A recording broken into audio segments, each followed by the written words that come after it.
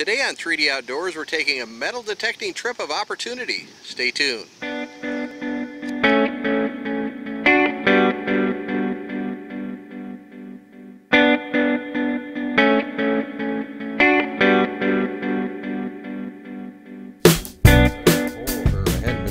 Alright, hadn't been filming the dig since I've been digging a lot of garbage today. And we're kind of over here off on a little area, and I seen some rock. So I thought, you know what, I'm going to check this out. And sure enough, we have ourselves a weedy there. Looks like in the very possibly in 1940 something. It's definitely in the 40s. Looks like a 40. 1940D. So, on to the next one. I just got a quarter signal 2.5 inches deep in this very wet ground here.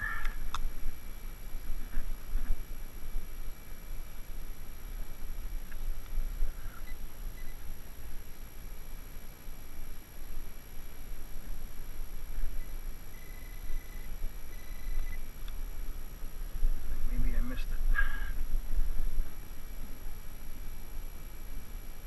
Yep, there it is.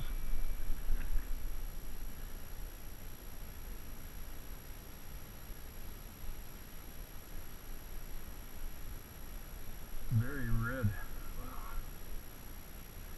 Kind of cool. I might leave that one red because it's kind of neat. Not clean. Alright, we got a rim exposed there. I had a good dime signal. We're going to do the unveiling here. And I got a rim exposed there, and I think I know what that means. Reeded edge. Yep. So let's get her out of there and see what we got. That's a merc. I think that's a merc. We're going to have to get her cleaned up, but I think we got another merc. Yeah, you should carry water with you. Yeah, I should. Alright, Poppy's calling me over here that he has silver in the hole, but it's not a coin. Kind of silver though, I think. Oh, it sure looks that way. That's going to be sterling, I bet.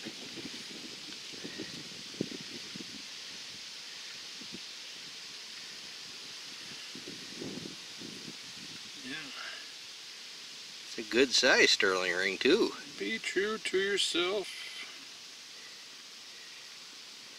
Dreams, something like that. I'd assume that's silver, it looks like it. Sure looks like it, cleaning up like it, too. Yep, there's a stamp right there. Yeah, it's got some marks down it. Yep. Pretty big one. Yeah, it is. Real big one. It says Israel. Alright, very nice. On to the next one. Alright, we got a hole opened up here. Got a pretty good high-pitched sound on it, tone. And you can see what we've got exposed there. Let's reach down in here and see what we've got. We have ourselves a mercury. There is a mercury dime. We're going to recheck the hole and see if we got anything else. Alright, like I said at the beginning of the video, this was a metal detecting trip of opportunity. We really didn't have any place lined up, so we reached out to somebody that we've gotten permissions for before, and went out and detected a spot. And let's go over the results here. You will have seen in the video some of that, so let's show you the boards. Alright, you'll see a very clad heavy day today, which was part of the goal. We wanted to add a bunch of clads to our total. Over here on Poppy's board, he's got a bunch of pennies, got a couple of nickels, looking for some old ones, but couldn't find any of the older ones. A bunch of dimes and quite a few quarters there. Has an arcade token up there. Got a wheat penny, 1940D, and got a Canadian penny in 1972. And then that huge sterling ring, and it is marked 925 on the inside there that you saw him pull out of the ground there. So really big ring. That's it was ringing up, what, a quarter on your machine? Quarter, yeah, that's a big sterling there. And then over on the side with the finds that I found, quite a few pennies again, quite a few dimes, several quarters. Got a necklace piece there that's just costume jewelry, but it rang up good on the machine, and it's in pretty good shape yet. Got a couple of wheat pennies, a 1941 and a 1944D. And I was able to get a couple of Mercuries there too, a 1936 and a 1945. So there you go, another successful outing in metal detecting. We've added some more silver to the collection and some more wheats. This is Dan and Poppy with 3D Outdoors, reminding you to get into the outdoors and enjoy everything it has to offer.